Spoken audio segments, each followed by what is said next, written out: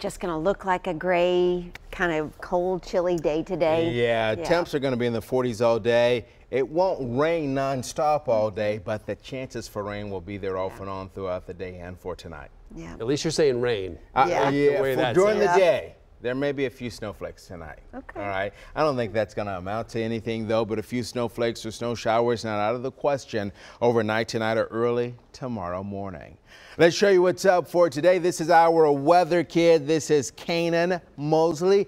Cainan showing temps mid-40s this morning into the mid-upper 40s later today. He's got the umbrella because of some of those showers that we are dealing with. Cainan is 7 years old and a student at Hopgood Elementary School out of Murfreesboro. I'll show you what is happening right now. This is a look at what is up for us today. Scattered showers across the Mid-South today.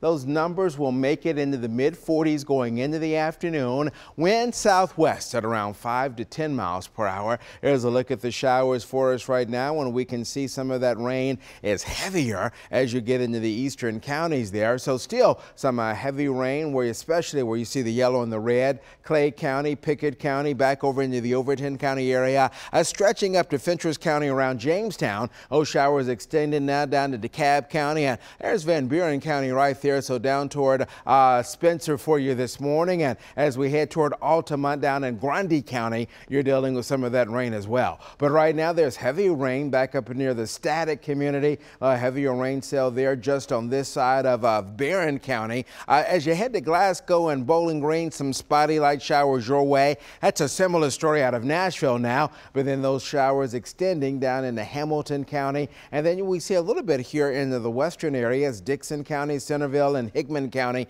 all seeing some light shower activity. So there's a look at what's up for the rain. We've already had the heaviest amount of rain. Most areas had about a half an inch to an inch.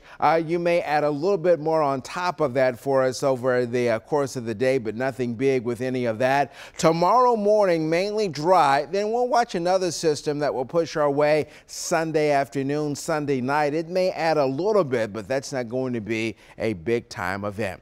7-day forecast for you for today, 48, tomorrow 42, and then in the next week, temps between 50 and 55. Our weather artist today is Maisie from Percy Priest, a kindergarten student in Miss Hartsock's classroom. Our school of the day, good morning everybody at Blackman Elementary School, where Livy Ransom is a first grader there. Her mom, Christina Mino, sent me a note on that.